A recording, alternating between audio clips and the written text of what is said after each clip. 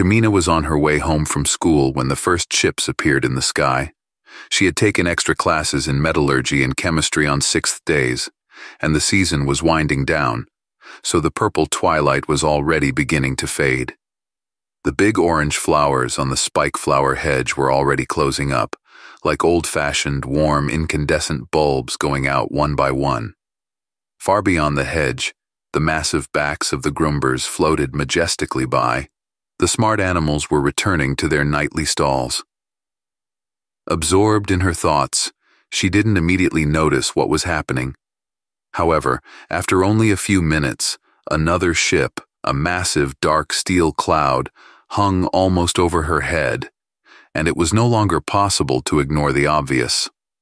Tammelstone wasn't exactly a galactic backwater, and it wasn't the first time Shamina, who lived in the countryside, had seen an interstellar ship. The planet was frequented by traders, recruiters of colonization corporations, and even tourists. Tammelstone was a beautiful world, and many cruises included a visit to the dancing sands of the ultimate desert, or the giant oceanic vortex of the Dragon's Throat. Still, the ships usually arrived at one of the planet's 5 major spaceports, and they certainly didn't arrive in such large numbers. Shamina stopped and, for a while, looked in surprise at the nearest ship, which was slowly descending over the neighboring pasture, growing larger and larger, so that it suddenly occurred to her that the ship was even bigger than it had seemed to her at first. Significantly larger. The ship's appearance was unfamiliar to her, but that didn't surprise her. She hadn't been to Calpent, the nearest city with a spaceport, for a few years, and she wasn't too interested in interstellar technology in general. Not like her older brother Sci-Fi, who was planning to go to the flight academy on Comsefon 2, a planet in a neighboring star system, after graduating from the local college. Still, something was nagging her. Perhaps it was the fact that the ship was so large, or maybe it was that when she looked around, she saw that it wasn't alone. There were dozens of ships, hundreds. What were they doing here in the quiet, peaceful farming province of Tammelstone? And why were they landing literally in the middle of nowhere, in an ordinary pasture? If such a thing descends on a field, the pasture will be destroyed, regardless of any gravitational compensators. This particular pasture was not communal. It belonged to the Das Stopley family, with whom the Shamina family maintained friendly relations. Of course, it wasn't their only pasture, but no one wanted to lose a field like this in the middle of summer, when the grumbers were gaining weight and preparing for the fall split. But what can she do? Such a huge ship can't be stopped by waving her arms. She simply won't be noticed, and if she is seen, it's not certain that she'll be considered. Shamina thought for a while, looking at the sky dotted with alien ships, then pulled out her comm, quickly took a few pictures, and ran towards the house. Everyone had probably already noticed what was happening, so there was no point in racking her brain alone. She would tell her parents and the community. Incidents like this should be thought through by as many people as possible. Of course, everyone at home was already aware of it. The family gathered in the living room around a large stereo screen that displayed the drone's picture. Sci-Fi must have launched one of his homemade crafts, which he designed and assembled as a hobby from parts ordered from Calpent. The drone rose about 200 meters, and from that height, it was obvious that there were a lot of ships. They did not descend directly into the pastures and fields, but hovered above the ground, looking like ugly metal fruits of some unseen technological tree that had broken off from a branch but had not reached the ground for some reason. The elders have already contacted the other communities, and Calpent, Father said. He stood beside the screen. His sturdily built tall figure was calm and confident, as was his face, with its slightly sharp features and brown eyes, framed by a neatly trimmed beard that was beginning to show gray. Ships seemed to be popping up all over the planet. No one had done an exact count, but the best estimates were in the tens of thousands. Tens of thousands, Shamina and Shy-Milt exclaimed. Father nodded. That's exactly right. Perhaps even more than that. Kelpent and the other cities are still figuring out how this armada slipped past the outer customs orbitals and planetary observation posts unnoticed. But that's not important right now. This is important. We don't know who it is or what they want. This is a patrol matter, Shy-Milt exclaimed. After all, why do we pay taxes to the Federation of Free Worlds? So they can protect us, right? That's right, said Uncle Snotal, his father's older brother. He lived in a small house he'd built on the outskirts of the family lands after his wife had died 2 years ago of blue shaking. Except that the nearest patrol base is 3 light-years away, with several destroyers and 1 cruiser assigned to it. What can they do with that many ships? Then we must gather a militia, Shy-Milt exclaimed. We'll defend ourselves. Father smiled. Defend ourselves from what? He asked. And you ask. Shy-Milt jumped up, pointing at the screen. He was out of breath with indignation. You can't see well? Then you can look out the window. It'll be just as fine. Father raised his hand in a calming gesture. I can see everything. But have we been attacked? So far, these ships have not been aggressive towards us. They haven't even messed up the fields and pastures. Tammelstone is an open world. Even registering for customs orbitals is considered voluntary. Whoever they are, they haven't broken our laws yet. Shy-Milt froze in place with his mouth hanging open. But Merrick, you have to admit that it's a little unusual and frightening, said Mom, who had been silent until now. She was sitting in the chair across from Shamina, and the girl could tell that Tana Aswell looked neither confused nor frightened. They came down on our heads like snow in the middle of a hot summer, seemingly out of nowhere, without a warning or greeting. Why such a mystery? What do they want? Merrick Aswell looked around at his household and spread his hands. I can't answer that yet, but I think we'll find out soon enough, and the best tactic for now, I think, is not to draw any unwarranted conclusions or take any hasty action. He looked at Shy-Milt carefully. He tried to answer his father with a defiant look, but quickly became embarrassed and stared sullenly at the stereo screen. The armada was still silent and indifferent, gleaming cold metal in the setting sun. Besides, given their numbers, there's not much we can do anyway. Tammelstone is a peaceful planet. We're used to negotiating, not fighting, and that is our greatest strength.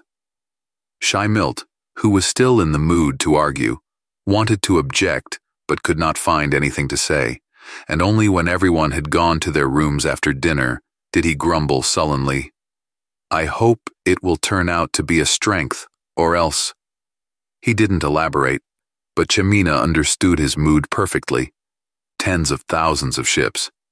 If the aliens were up to no good, Tammelstone wouldn't stand a chance. Even if the local hotheads or the patrol put up a vigorous resistance, what would the planet be like with fighting in every corner of it? That thought kept her awake for a long time, but eventually, fatigue took its toll. Of course, everyone rushed to the windows first thing in the morning, but there had been no change overnight. The ship still hung silently and idly in the air all over Tammelstone. The news channels of the World Hypernet showed news reports as if they had been copied, only the scenery under the ships changed, not responding to any requests by all possible means of communication. Tammelstone had no military forces, and the heads of police departments from different cities decided to do nothing until the patrol arrived on the planet. The request to the patrol's base, 3 light-years away from Tammelstone, had already been sent, and the arrival of the Rapid Response Fleet detachment was expected within 7 or 8 days. The main question bothered everybody. What would have happened if the mysterious aliens had been the first to take active steps, and if, God forbid, those steps had turned out to be aggressive? Some people hurried to get off the planet with the first ship they could find. But in general, fleeing was not in the character of the Tammelstoners, and there was no panic in the spaceports. The Aswell family listened to all this news over breakfast in almost complete silence. Everyone wanted to know as much as possible about what was happening, but the news didn't clarify anything. The big questions, who are they, and what do they want, remained unanswered. After breakfast, Shy-Milt tried to have another discussion about the need to start preparing for resistance. Still, his father categorically stated that he didn't want to hear anything about it. If Shy-Milt wished to use his energy for the benefit of society, he could finish repairing the skimmer for Sheriff Twise and take the vehicle back to the owner. It would give him a chance to talk about the day's problems with someone who had a duty to think about them if the sheriff had time to talk nonsense. Shy-Milt frowned, but he had no arguments left. In the meantime, Tana contacted the school administration, and they told her there was no question of canceling classes, but that they were willing to accommodate those parents and students who were concerned about the situation and allow them to participate in classes remotely via the HyperNet. Tana looked at her daughter, and Shamina shook her head desperately. She didn't want to stay at home right now. After all, she was almost an adult in her senior year. All this discussion took about 10 minutes at most. Shamina had already picked up her school bag and grabbed the doorknob when Shy-Milt's loud shout came from the living room. "Look! Look! I told you!" But Shamina didn't even turn around. She already saw everything herself through the thick glass of the front door. From all the ships, and there were at least half a dozen of them visible from the doorstep of the Aswell's house, like a swarm of angry bees or wasps, a lot of small flying devices burst out and flew down and away, heading each to its own goal. One of them grew larger until Shamina realized it was heading precisely for their homestead. By the time the patrol's rapid response unit finally arrived in the Tammelstone system, it was all but over. On the one hand, Patrol Command expressed a certain amount of displeasure that they had been yanked to Tammelstone for next to nothing. On the other hand, the patrolmen, especially the rank and file, who, of course, took the opportunity to use their leave and take a break from statutory fleet life on the spacious plains and colorful mountains of Tammelstone, made no secret that they were quite satisfied with the fact that there was no need to get involved in a hopeless battle with 18,000 Stoblar migrant ships. And it was 18,000 ships that had come to Tammelstone. And they all needed one thing: a stopover. It just so happened that Shamina's family was one of the first to sign a contract with a Stoblar ship. When the skimmer from the Stoblar Ark landed on the porch of the Aswell's house and 4 Stoblar representatives got out of it, it was decided at a quick impromptu family council that it was not appropriate to shoot the guests at sight, especially since they did not show any particular aggression, but just stood quietly near their vehicle and waited for someone to come out of the house. Shy-Milt suggested that someone should go with the rifle into the attic and hold the aliens at gunpoint while they negotiated, but Uncle Snoddle, who was also having breakfast with the family, told Shy-Milt not to fool around. "As far as I can estimate, tens of thousands of them are on this ship," he said, pointing to the nearest ship from which the guests had come. "What would they do if we started shooting at their tribesmen out of the blue? If they wanted to hurt us, there was no way we could stop them." Shamina was struck by how much the Stoblers looked like humans, though it was immediately obvious that they were not. A different facial structure, though with the same features: nose, 2 eyes, mouth, ears. The eyes were larger and more widely spaced, the nose more pointed, the lips thinner, the ears larger, but pressed against a bare, hairless skull. The figures of the Stoblars, undoubtedly humanoid, nevertheless also looked alien and attractive simultaneously.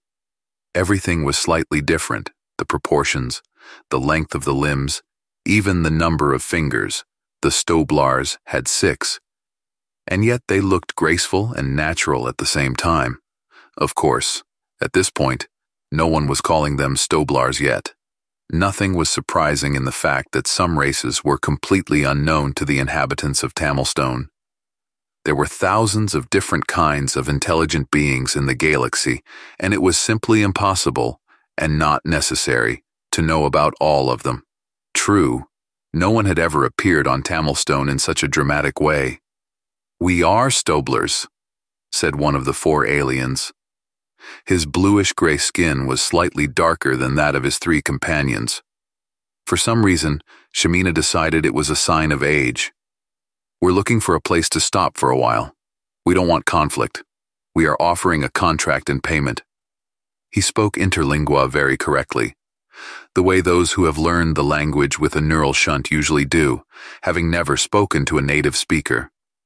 However, his voice had such a pleasant tone and was so melodic that it offset the usual talking robot feeling common in such cases.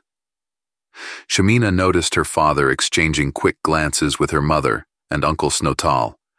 She had seen such family telepathy on rare occasions when an important decision had to be made without wasting time talking, and she knew immediately what the adults had decided. "All right," Father said, stepping from the porch toward the strangers. Shymilt jerked to follow, but Uncle Snotal took him firmly by the shoulder and held him in place. "What exactly are you interested in? What do you mean by needing a place? Where, how much, for how long?" The older Stoblar retrieved a small folder from behind his back and held it to Marek. "This is our standard contract," he said. "We don't cheat. We pay in osmium, iridium, or any other equivalent. We are not dangerous." Father took the folder and opened it carefully.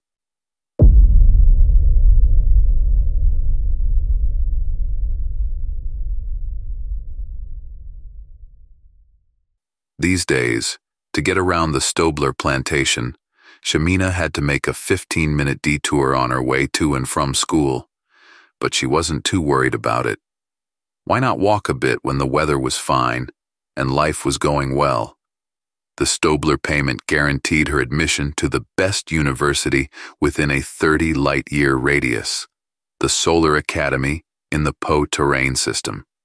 She'd never dreamed of such a thing before, and she was going to get a degree at her home University of Calpent, work as an engineer for a couple years on in-system orbitals, and then, once she'd gained experience and saved up some money, go somewhere else. The Aswells were a well-to-do family by Tammelstone standards, but the cost of studying in the best institutions in the local sector of the galaxy was beyond their means, and it was all thanks to the mysterious strangers. No one had ever discovered where these Stoblars had come from or why they had chosen Tammelstone as a stopover. Even the patrol commanders had come out almost empty-handed. In their database, there was only a mention that the Stoblars were a civilization of nomadic galactic type, the origin of which was not known. That was all. Theoretically, the patrol could pull up the reserves and attack the Armada. Theoretically, the patrol could pull up the reserves and attack the Armada, but the only guaranteed result of such a decision would be to turn Tammelstone into a dead ash heap, and the Stoblars had not given the slightest reason to suspect them of aggressive intentions. The planet found itself in a strange situation. Its population had suddenly increased by several tens, if not hundreds of millions, of intelligent beings about whom the native inhabitants knew nothing. Actually, no one knew the exact or even approximate number of Stoblars. All estimates were speculatively derived from the number and size of ships and assumptions about how many Stoblars could live in each.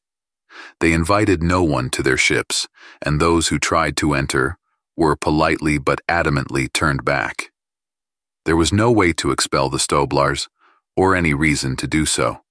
They left their ships only in relatively small groups of no more than a few hundred, mostly to work the fields they had leased.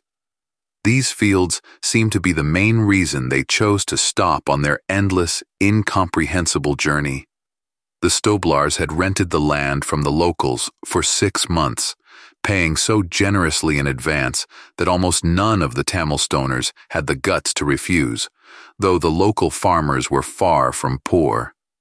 They planted plants on their allotted plots, which immediately started to grow, and, by the end of the 5th month, were already reaching the size of the local pines, though their leafless, twisted branches covered with thick lilac fluff looked more like the tentacles of sea mollusks than normal tree limbs. There were the most incredible rumors about these plantation groves, as it always goes, but the truth was that no one really knew anything. The Stoblars covered each plantation with a force field that no one could penetrate but themselves.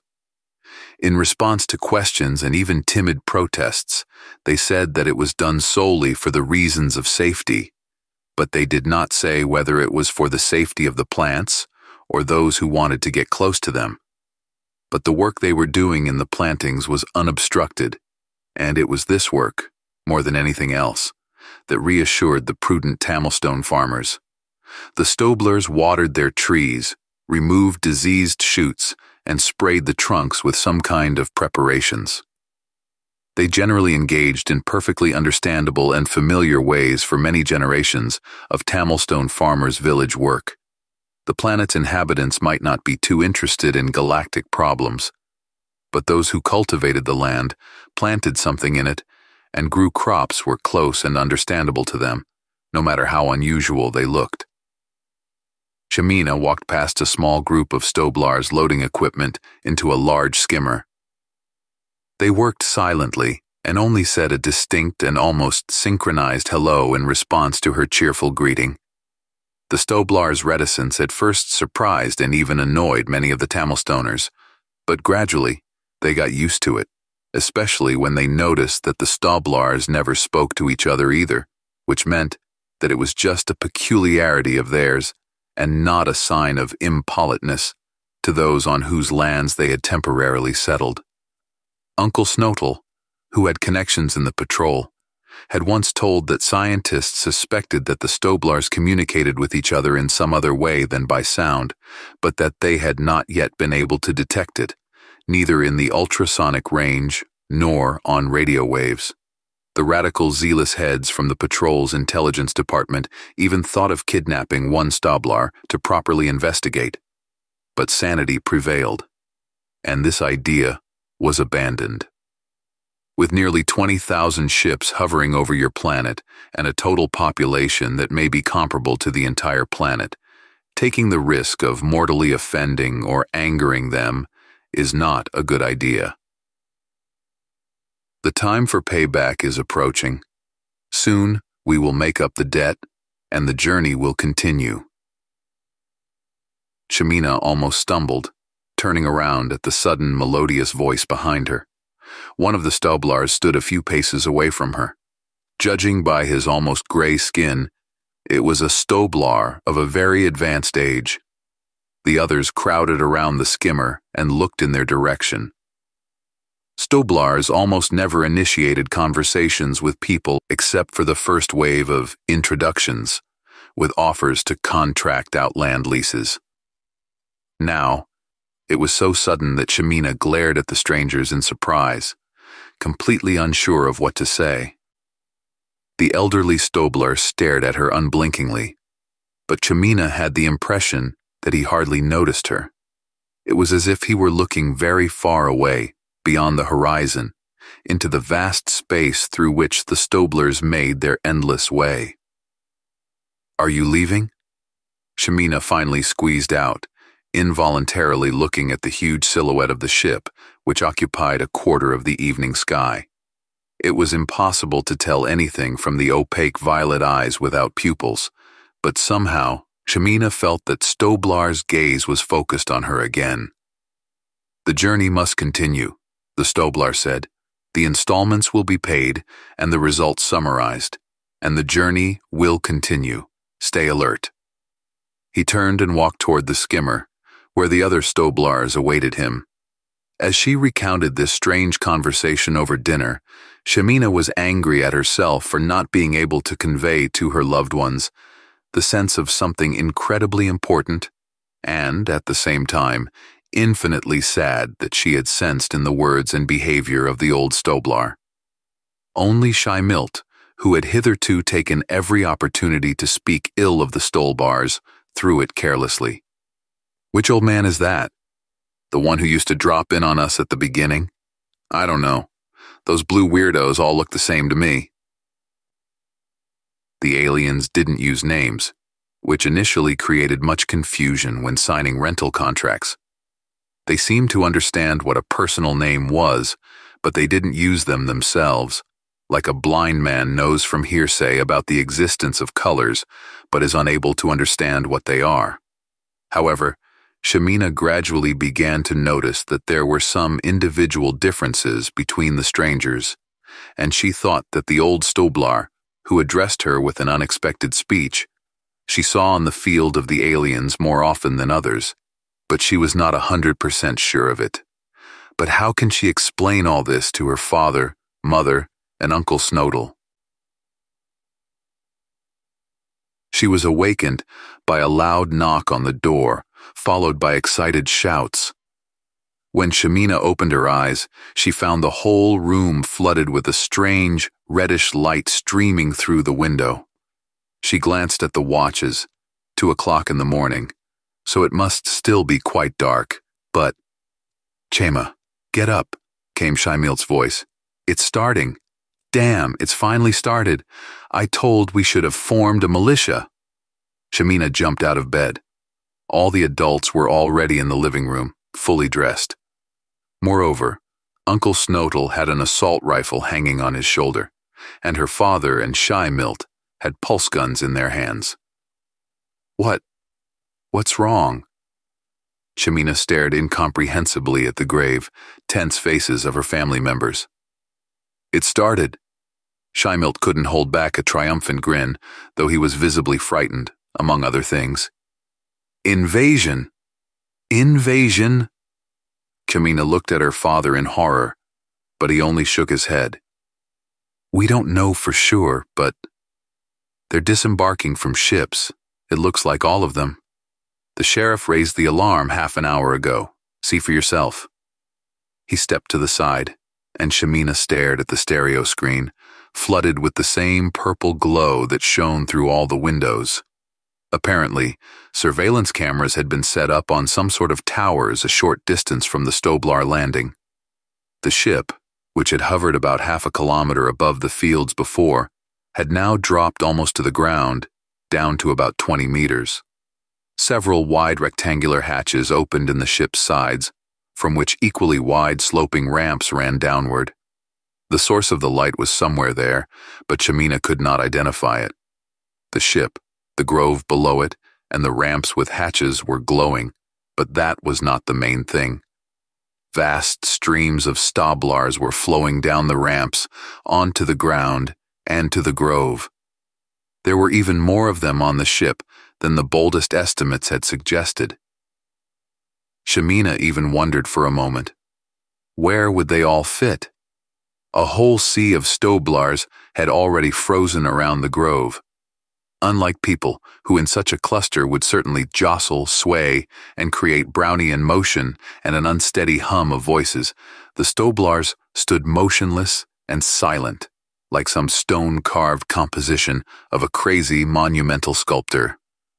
Fresh Stoblars approached this petrified formation and, row after row, stood motionless in place, facing the grove located precisely in the center. "But they're not attacking or moving this way," Shamina said confusedly. "They're just standing there." "For now," said Uncle Snodel, "for now.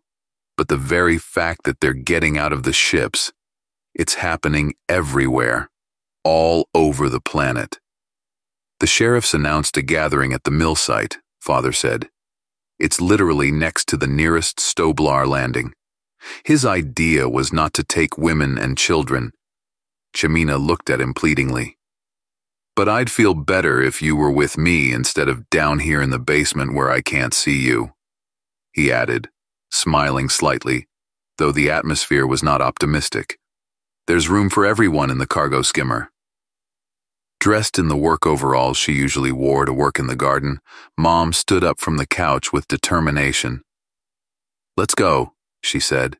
"There's nothing to wait for." Talking to the sheriff was not reassuring.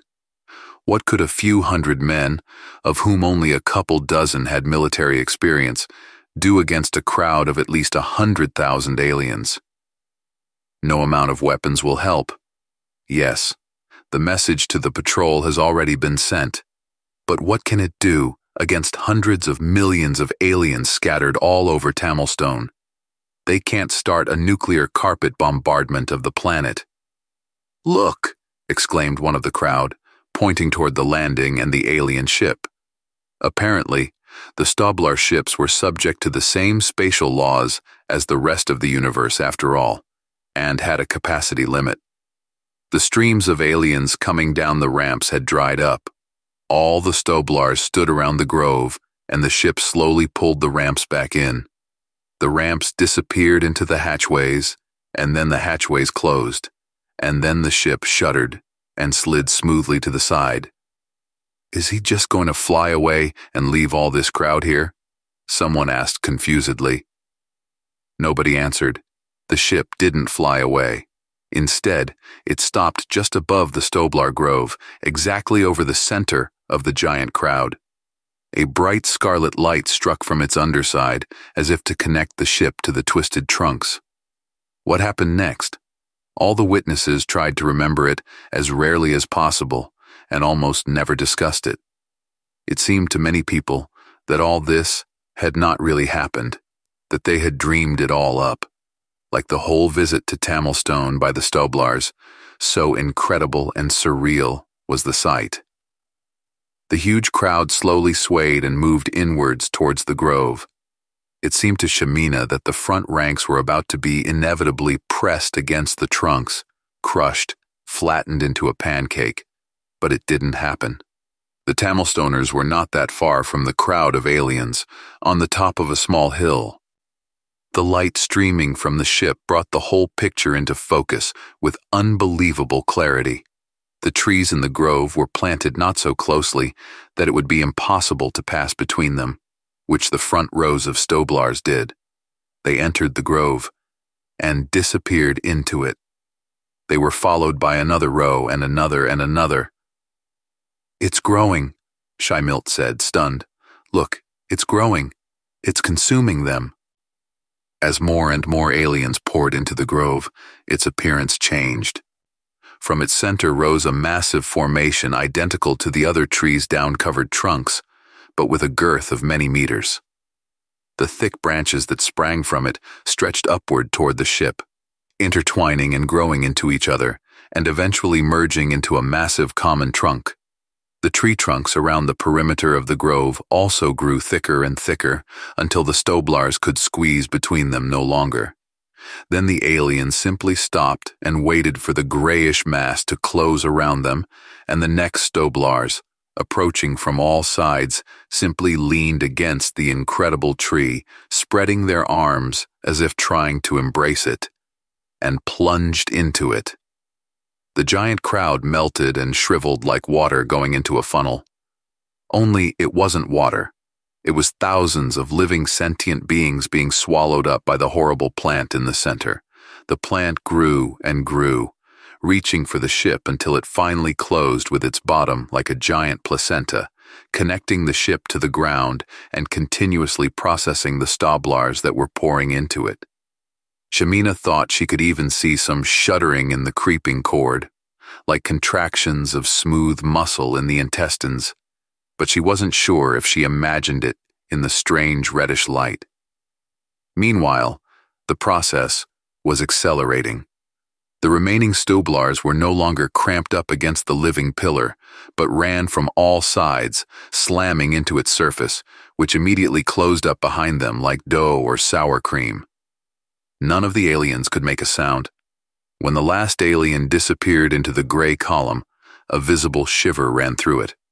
The ship jerked, too, and began to rise faintly, stretching the umbilical cord still clinging to the soil of Tammelstone. It stretched for a while, but the roots, or whatever it was, slowly began to come out of the ground until they finally popped out all at once.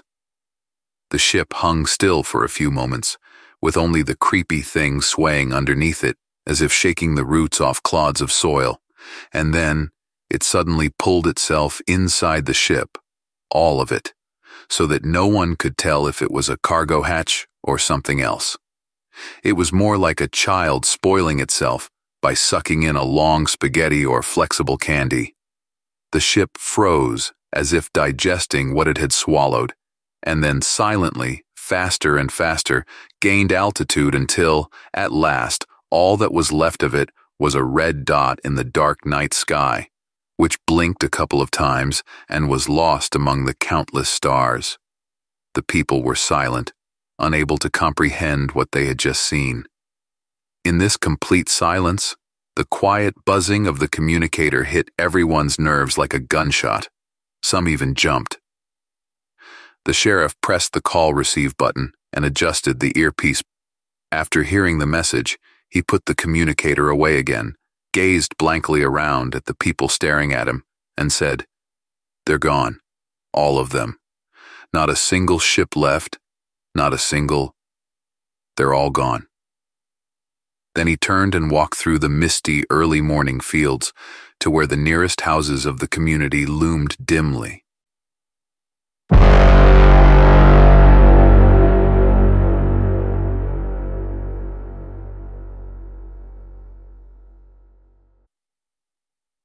Surprisingly enough, the strange occurrence had left almost no trace in the life of Tammelstone, save for the remarkably improved financial situation of many of its inhabitants, of course. However, those who received payment from the Stoblers preferred not to publicize this fact, as if embarrassed, as if they had touched something vile and shameful. Shy-Milt flew away with the patrol detachment. Several officers promised to give him recommendations for the flight academy. A couple of months after the aliens disappeared, she still couldn't bring herself to call it a departure. Shamina had graduated from high school with honors and was now preparing to enter her cherished university. Strictly speaking, there was nothing to worry about. She had an excellent grade point average, and the only thing she had worried about before was money. Her father and mother, naturally, were worried. You bet. Both of their children, who of course were already far from being children, but it would never matter to the parents, were leaving home in the same season. However, you can't argue with time and its demands. Of course, Marek and Tana ensured their children would not leave empty-handed. Uncle Snowtall was already properly rooted, and taking a few small saplings was no problem at all. It was not good for the youngsters to leave their homeland without anything to remind them that the time for the installments to be paid was just around the corner. The journey must continue.